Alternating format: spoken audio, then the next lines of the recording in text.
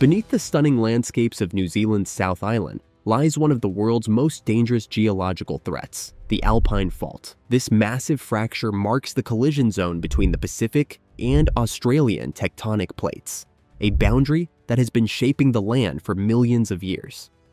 Over centuries, it has been silently building immense pressure deep underground. Now, scientists warn the fault is primed for rupture. The Alpine Fault is no ordinary seismic risk. It produces powerful magnitude 8 earthquakes, which occur roughly every 300 years. The last one struck in 1717, and that was over 300 years ago. In geological terms, time is up now. Recent tremors, creeping land shifts, and growing tectonic strain all suggest that the fault is entering its most dangerous phase yet. When it finally breaks, the consequences could be catastrophic. Entire towns cut off, critical infrastructure destroyed, and lives upended in seconds. With mounting signs of unrest, the Alpine Fault has become a silent threat beneath New Zealand, one whose awakening may be closer than anyone dares to admit. Today, let's delve into the dangers of the Alpine Fault, exploring its geology, seismic history, and the growing signs that New Zealand's next megaquake is fast approaching. The Alpine Fault is a major plate boundary fault that forms part of the boundary between the Pacific and Australian tectonic plates. It runs for more than 600 kilometers along the western side of New Zealand's South Island, from Milford Sound in the southwest to the Marlborough region in the northeast. This fault is classified as a right lateral strike-slip fault, meaning the two sides slide past each other horizontally. However, the Alpine Fault is also oblique in nature, meaning there is a vertical component to its movement. As a result, while the Pacific Plate moves northwestward relative to the Australian Plate, the uplift of the Southern Alps occurs simultaneously, creating one of the fastest rising mountain ranges on Earth. Tectonic convergence along the Alpine Fault occurs at a rate of roughly 30 millimeters per year. This is an exceptionally fast rate for a continental fault, and is one of the reasons why the Alpine Fault is considered so hazardous. Every year, a small portion of this motion is released through minor tremors, but the vast majority of stress builds up until it is catastrophically released during a major rupture.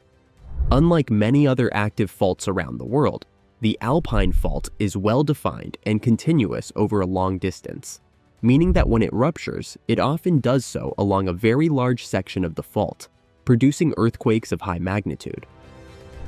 The Alpine Fault has a long and well-documented history of producing massive earthquakes.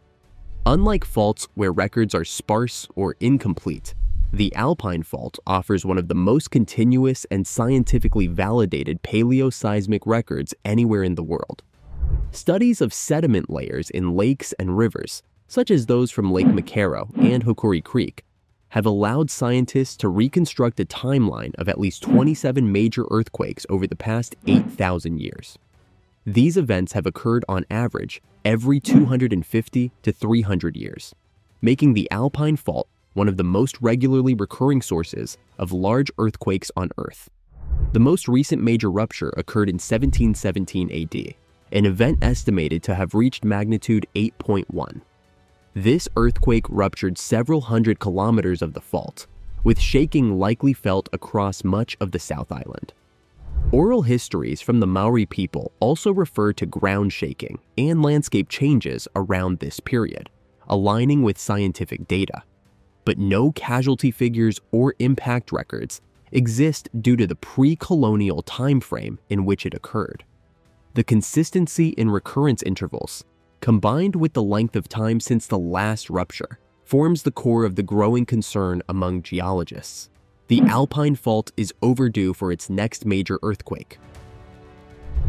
Scientific concern around the Alpine Fault has intensified over the past year, as recent seismic activity and new research suggest the fault may be nearing its next major rupture.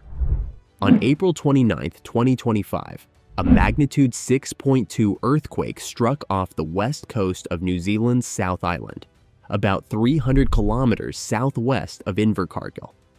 Although not directly on the Alpine Fault, its shallow depth of 10 kilometers and proximity to the fault's southern segment raised concern. A magnitude 4.1 aftershock soon followed, hinting at active stress transfer in the region. Between 2024 and early 2025, multiple tremors ranging from magnitude 3.0 to 4.5 were recorded near fault-adjacent areas like Fiordland and Heist, many within 20 to 30 kilometers of the fault trace and felt by residents. These quakes, paired with GPS data confirming continued strain accumulation, reinforce that the fault remains critically stressed. A breakthrough study in October 2024 revealed that the 1717 rupture propagated from south to north, suggesting the next quake could send seismic energy toward Canterbury and Marlborough, heavily populated regions that could face amplified shaking and structural damage. In addition, satellite imagery, seismic arrays, and borehole sensors have detected subtle ground shifts and microseismicity along the fault. Together, these signs suggest the Alpine Fault is not dormant. It is silently approaching its next major rupture. Given the historical recurrence interval of 250 to 300 years, scientists estimate there is a 75% chance of a full-scale rupture of the Alpine Fault within the next 50 years. Such a full-scale rupture would likely produce a magnitude 8.0 or greater earthquake, breaking up to 400 kilometers of the fault in a single event. The shaking could last up to 2 minutes, with violent ground motion near the fault trace and severe shaking extending across much of the South Island. The rupture is most likely to begin in the central west coast and propagate southward toward Fiordland, but its effects could be felt as far north as Wellington and as far south as Invercargill. Beyond the shaking itself, the earthquake is expected to trigger widespread landslides, particularly in the southern Alps and west coast regions, potentially cutting off transport routes and burying valleys. Liquefaction in low-lying urban areas could cause buildings and infrastructure to sink or tilt. Debris from landslides may dam rivers, creating temporary lakes that risk catastrophic flooding if they burst.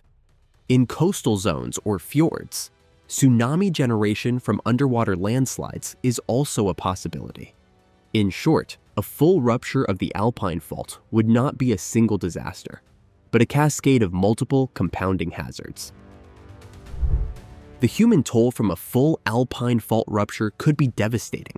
Thousands across the South Island would be at serious risk, particularly in vulnerable West Coast towns located near the fault, where entire communities could be left isolated. Many would face injury, displacement, or worse, with emergency services stretched beyond capacity. Widespread infrastructure collapse, including roads, bridges, electricity, water, and communication networks, would paralyze large parts of the region. With transport routes severed, reaching isolated communities could take days. The economic impact would be staggering. Disruption to tourism, agriculture, and freight would halt major industries, with damage and recovery costs expected to run into the tens of billions of dollars. The psychological effects would be just as severe.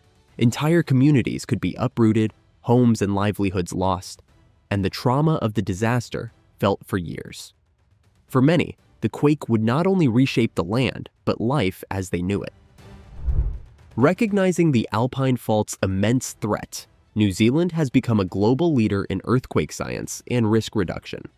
The Deep Fault Drilling Project, conducted on the Alpine Fault, revealed unusually high temperatures and fluid pressures at shallow depths, evidence that the fault is mechanically weak and prone to rapid, large-scale ruptures. In response, the AF8 project was launched as a coordinated national plan involving local and central agencies. It outlines detailed protocols for the critical first 7 days after a rupture, covering rescue, communication, logistics, and medical support. Public readiness is also a priority. Schools, hospitals, and businesses conduct regular drills, while households are urged to maintain emergency kits and communication plans. Monitoring systems continue to expand using GPS, seismic sensors, and satellite data to track ground deformation. While the exact timing of an earthquake can't yet be predicted with accuracy, this growing network helps refine forecasts and guide infrastructure and emergency planning. The Alpine Fault is a powerful reminder of the dynamic forces shaping New Zealand's past, present, and future. Its long history of regular, high-magnitude earthquakes and its current state of strain leave little doubt. A major rupture is not a distant possibility, but an approaching certainty. Yet within this looming threat lies a rare advantage: the ability to prepare. Decades of scientific research, advanced monitoring, and coordinated planning have given New Zealand a head start that few nations possess. Still, knowledge alone is not enough. As development encroaches on high-risk zones and population centers grow, the need for urgent action is clear. The Alpine Fault will rupture again. What remains uncertain is how ready the country will be when it does. In the face of this inevitable event, one question lingers. Will New Zealand respond with foresight or be forced to rebuild in hindsight?